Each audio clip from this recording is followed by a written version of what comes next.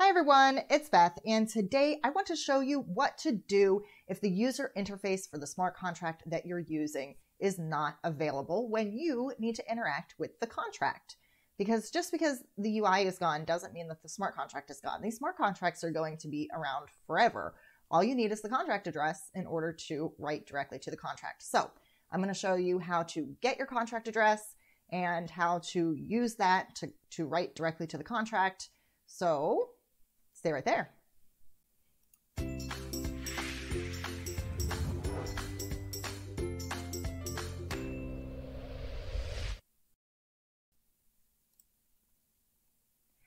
Okay, so before I get started, please, if you're new to the channel, do take a moment and subscribe, and also turn on post notifications. And of course, please do hit the like button. I certainly do appreciate all of the video interactions. Okay, so the first thing that you need if you need to write to the smart contract is, of course, the contract address. So if this is something that you've already interacted with, that is really very simple to obtain. All you need to do is, well, you can type in your wallet address, which I've gone ahead and put into tronscan.org. And I went over here to the third tab, that's the transactions tab. And here is an interaction where I triggered the smart contract. And that is an interaction where I interacted with the stockpile smart contract because I went over here to stockpile.network and it refused to connect. The site was gone. So the site is actually being moved is my understanding. So I'm going to put a link to the site that's available right now, which is an active user interface if you want to use this. But in the case that this is not available, or really this applies to any smart contract out there, in the case that the user interface is not available, you can just write directly to the contract. And I think it's just really important that everybody knows how to do that. So that's the purpose of tonight's video. But I'm going to have a link here to the new version of Stockpile so that if you're in this, you'll be able to interact with the contract here as well. Okay. So tronsmartcontract.space is where you go to interact with the contract.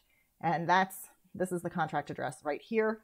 I just put that into this search box. That's a searchable box here, and clicked show contract, and here it came up, stockpile. So, but I got that over here by clicking that transaction that I showed you.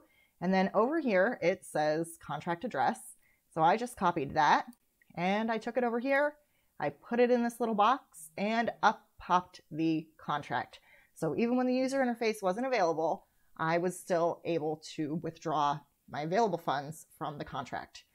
And the contract amount is decreasing as I'm looking at this. So, you know, I am withdrawing from this contract as frequently as possible at this point.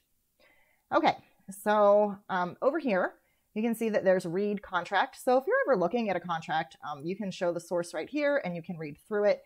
And then there are a bunch of free calls that you can make on the contract so that you can look at a bunch of different things that are available here that are a part of this contract. So you can see the developer address, you can see how much affiliate profit you've earned, you can see what the balance of the contract is just by making free calls to the contract. Now, what you need to do in order to actually withdraw is not a free call to the contract. That is the second tab over here, that is write contract. So you are going to need to write directly to the contract in order to interact here with the contract itself without the UI.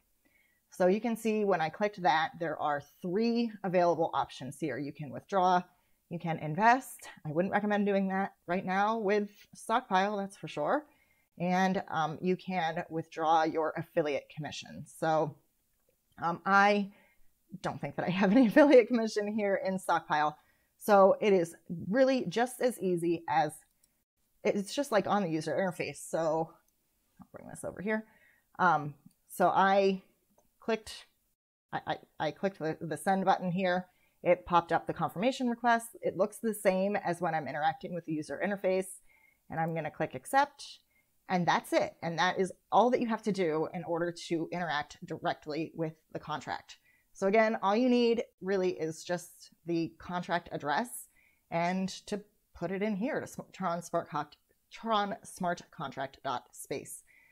So I do hope that you found this video to be useful and informative.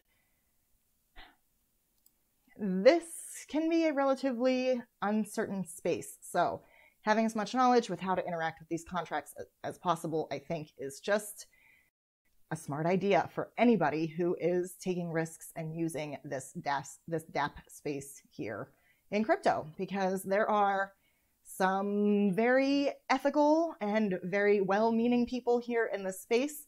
Like I highlighted in yesterday's video, that how Tron Village is handling their contract. I think that that is fantastic, and I applaud them wholeheartedly. Not everybody is going to take those actions though, and so we need to make sure as users in this space that we have as much information as possible. So this is my effort to help educate everyone. So, all right, that's all I have to say tonight about this. If you did like the video, and I surely hope that you did, then please do leave it a like. And if you have any questions or comments, you can leave those down in the comment section. And as always, I'd like to thank you very, very much for your time. And don't forget to subscribe to the channel. All right, thank you very much. I'll see you next time.